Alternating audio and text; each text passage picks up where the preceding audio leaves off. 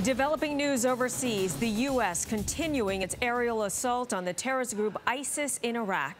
American warplanes and a drone launched 4 more airstrikes today with the goal of trying to help refugees trapped by the violent group that has gained control of much of the country.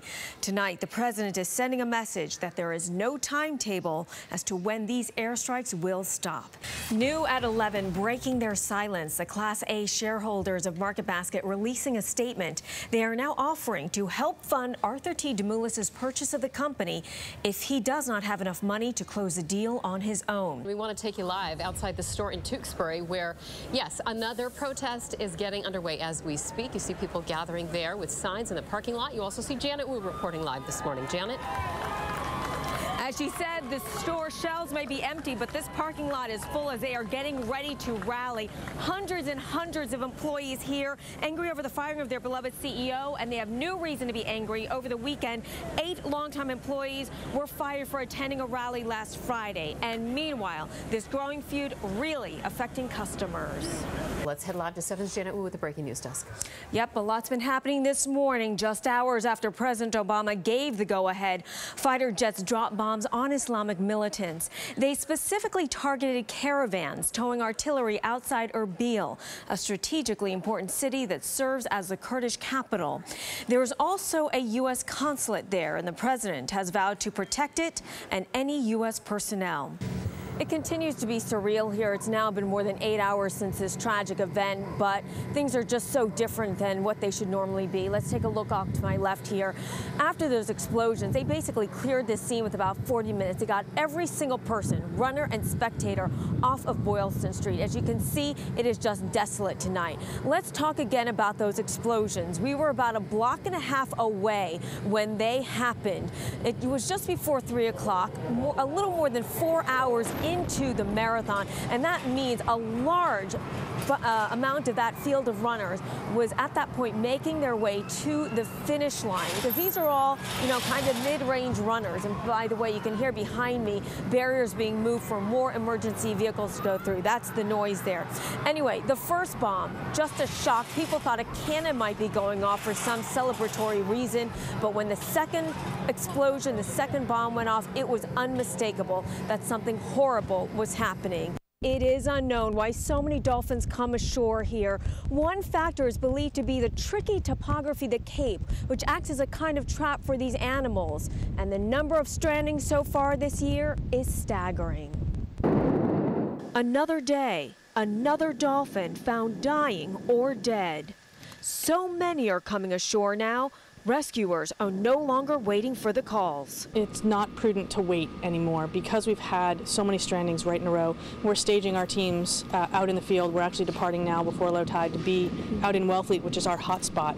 Every day, crews from the International Fund for Animal Welfare gear up, drive to Wellfleet, and wait. Every single day this week, more dolphins have been found. We're very tired. We've been going from January 12th, and the team is actually just exhausted, and so it's almost a daily event now. About 200 animals strand themselves on the Cape each year, but not all of them dolphins. So this sad phenomenon is baffling scientists.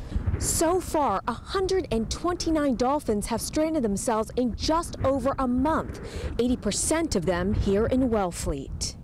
Of those, just 37 could be saved. 92 dolphins have died. It's in fact the largest single species stranding that we've had in this area of the U.S. A sad battle rescuers can barely keep up with, let alone win. And IFA is calling in crews from the aquarium and other places for mutual aid just so their own folks can get a single day off. And another crisis is brewing. Because of the number of strandings, the organization has almost exhausted its rescue budget for the year. Reporting live from Wellfleet, Janet Wu, 7 News. Surveillance video shows heavy traffic and a Volvo pulling into the gas station. Screaming out loud 4-letter words and gassing it as fast as I could. His wife was in labor. They were in traffic. I seen the driver go to the passenger side. I didn't know what he was doing. I had no time to panic. His neck was a little twisted, so I lined up his head, and the second I did that, he just came right out. A customer and workers ran over to help. It was loud. He was born in the car. Yeah, it got to be loud. The ambulance arrived within minutes. And I took a peek inside the car, and Mom was already holding her baby. He was still attached to the umbilical cord. We actually clamped in and allowed Dad to come in and cut the baby's umbilical cord. We're in the Ponset Circle with people driving by into work, so there's very little privacy. It took about 10 minutes to make sure Mom and baby were okay. And then they piled everyone in this ambulance, including Dad, and drove them to Mount Auburn Hospital, where they were trying to go in the first place. Very healthy, screaming.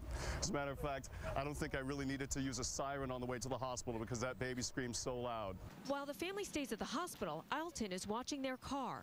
Probably going to need to detail it. And his new son already has a new nickname. His full name is Peter James Heffernan, but he'll be forever Shell to me. In Dorchester, Janet Wu, 7 News. 7's Janet Wu is live at Children's Hospital with this story. This young woman's name was Esther Earle, and John Green, who wrote The Fault in Our Stars, called Esther his muse. He met the young woman as she was being treated here at Children's Hospital for cancer. Esther means star in Persian. The dedication simply reads, "To Esther Earle." What's your name? Hazel. And what's your full name? Hazel Grace Lancaster. Esther Grace Earle was born in Beverly. Her family was living in France when she became ill. All of a sudden, she started coughing and complaining that she was getting tired. The Earles returned to Boston for her treatment.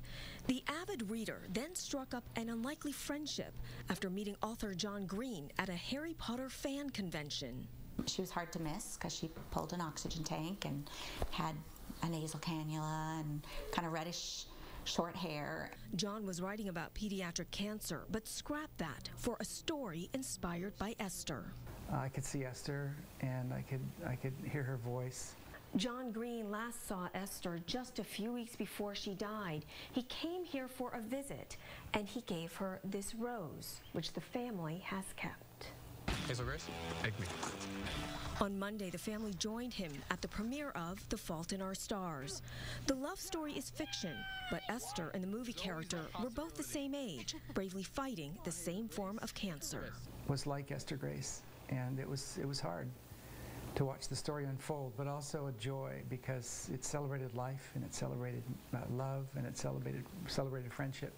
We always called her Star because Esther means star.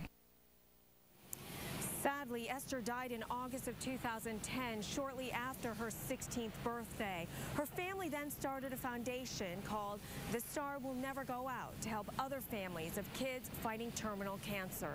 The Fault in Our Stars goes into wide release today. Reporting live from Children's Hospital in Boston, Janet Wu, 7 News.